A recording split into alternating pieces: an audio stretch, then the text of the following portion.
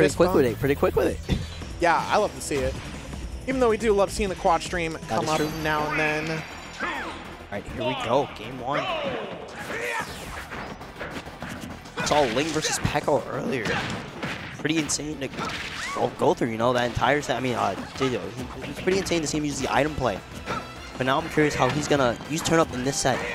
And I do want to point out that we have seen, you know, it almost feels like the theme of the night is item play.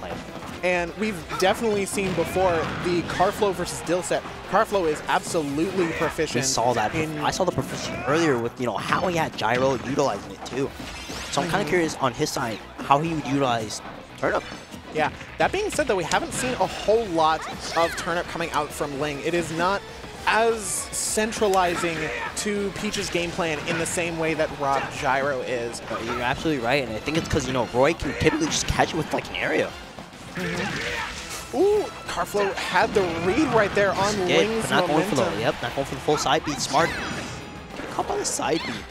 And this is definitely what I love to see out of Karflo. Karflo is a player that I've described many times as a player who just holds W so much. Right. Like he did right there. Not holding the W there, but getting called by the turnip.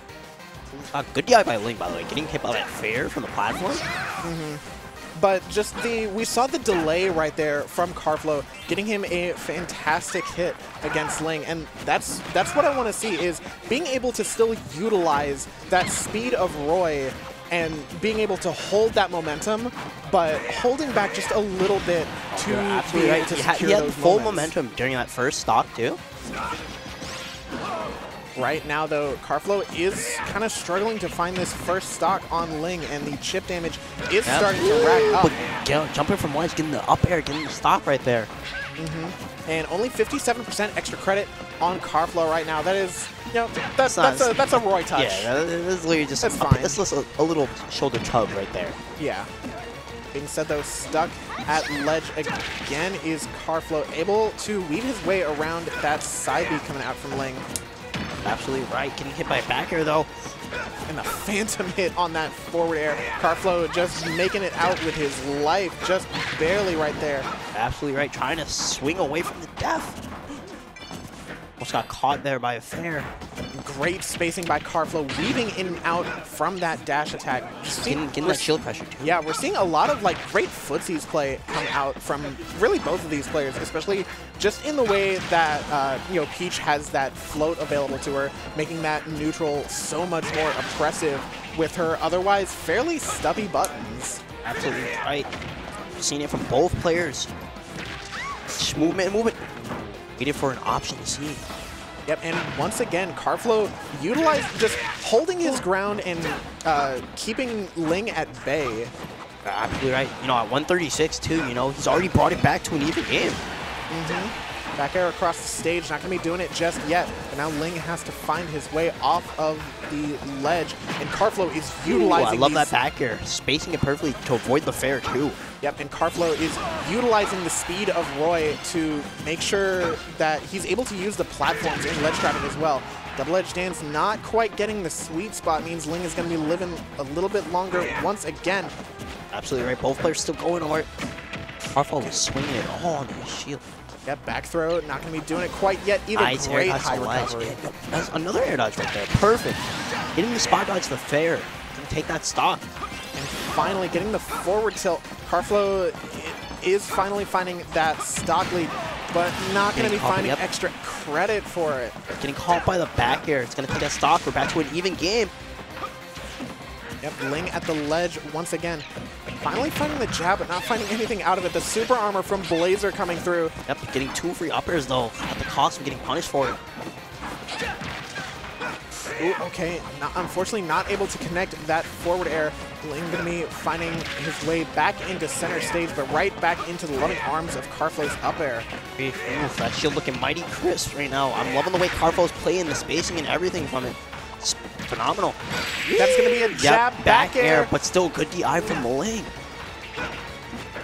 That being said, though, a lot of things are going to start killing from Roy. Not able to capitalize on the early parasol. Again, nice patience there. Karflo just waiting, choose an option, and it worked out in his favor. Ooh, Karflo wanted the roll in. Did, and got the roll anyways. Get in the back air. May not be a roll in, but it's definitely a roll. It is. And it's going to be Karflo taking game 1 over our 3rd seed. It is. Karflo is absolutely playing on a tear tonight, and it looks like our counter pick from Ling will be Battlefield. Oh. Karflo banning Kalos and FD in that situation.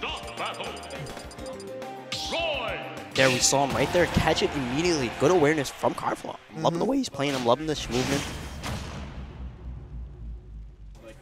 All right, so let's see how Battlefield helps Ling in this game too. Absolutely right, but right now it's helping Karflo with these extensions. 41, 56 on the board and counting. Yeah, important to note that regular Battlefield was Karflo's counter pick against Dill as well. So no stranger to the triplat, and already we're seeing the proficiency come out 85% unanswered from Ling. And Karflo potentially going to be converting into a 0 to death fairly soon. Yep, a possible 0. Oh, but getting caught. And we're seeing the Peach combos. 65 just from that? Yeah, that's just Peach things. Ooh, but getting caught by a back air. Yeah, no, Karflo saying, all right, yeah, that combo was cute, but I can kill. That is true. Did get the kill. Being said, the great jump out of the way, recognizing that Ling was looking for that grab. Yep. Talk about, you know, when to commit, when not to. Karflo seems to be the person to know when to and when not to right now. Right, see, and also utilizing the Battlefield platforms to mix up his recovery back down to the ground. Nice turnip conversion from Ling. Avoiding the jab too. I love the way that Karflo used the forward air to get through the turnip, not wasting any resources on an air dodge or a double jump. Immediately using Dancing Blade too, just to get back on stage. Yeah, get a little percent too. Yeah, we see that come out from Karflo a lot. Just a lot of like big swinging hitboxes to make his way back onto stage. And Karflo with this pressure right now, 77. Patience and everything from Karflo is just phenomenal. His awareness too, you know, the platforms, they play a role in helping out. Goodness. Karflo really looking to end things right now in this game 2. Absolutely right. He wants to take that stock. He wants to take the lead tremendously too. Nice up air. Kill though, back air.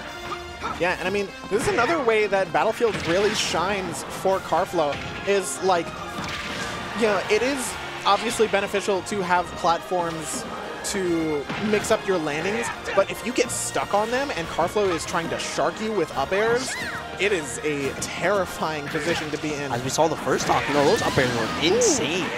And an anti-air up tilt coming out from Karflo.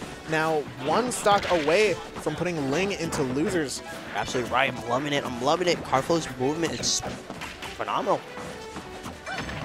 All right. So he's the one doing the pressure. He's out-pressuring Ling right now. Absolutely. Ling has to find a way to get back into this. And this is the way that I love to see Karflo level up, because he's such a momentum-based player, but knowing when to hold back, he's still able to keep that momentum without necessarily... I agree. While still kind of giving up his turn, so to speak. Like, ooh, tried to get the air on the legs, getting caught by a down smash. Ling only taking 22%. Yeah, now we're looking at a pretty even game, but Karflo with another jab back air to put Ling back off stage. A dash attack from Ling, though. Back into neutral. And Ling, again, like you said, the Battlefield platform's right there, giving 2 free uppers right there. And Karflo just taking control of the center stage, but 1 whiffed up tilt meant Ling got a nice little conversion, putting on the damage. Back air from Karflo too. Jab back again, air. Another jab back air. Yeah, Karflo really just has his finger on the pulse of what Ling wants to do from ledge. Right there, trying to use the double edge dance to cover multiple options from Ling, but not quite working out. Up in the air. Nice get up attack. Creating some space, trying to get back to stage and get neutral back. Uh-oh. Oh. Has to use the double jump. Nice what tag. A tag. Caught the turnip and was able to tech it too. It's like, you know, Roy's... Oh. Yeah. Roy's going high. Roy's recovery is still somewhat exploitable at the end of the day, and Ling recognizing that even after all of the tricks that Karflo had to throw out, and Ling is going to be taking us to a game 3. And we saw it there too. Karflo's patience and everything, phenomenal. But we saw there at the end, you know, he was able to use a turn up to cover his low recovery, was able to catch him when he went high. Yeah, right there. Karflo opting to go for the air dodge catch on the turnip, not quite working out for him. Whereas before he would simply use a hitbox to get rid of the turnip. And like I said, right there, we saw it. He couldn't go low. He's going to get hit by the turnip. Going a little too high and Ling catching him there. Oh no, Town and City? Oh, we've allowed Karflo to go to Town and City? This is another moment of does he know? Does he know? Now, I do want to point out, this is still a pretty good Peach stage. Obviously, 100%.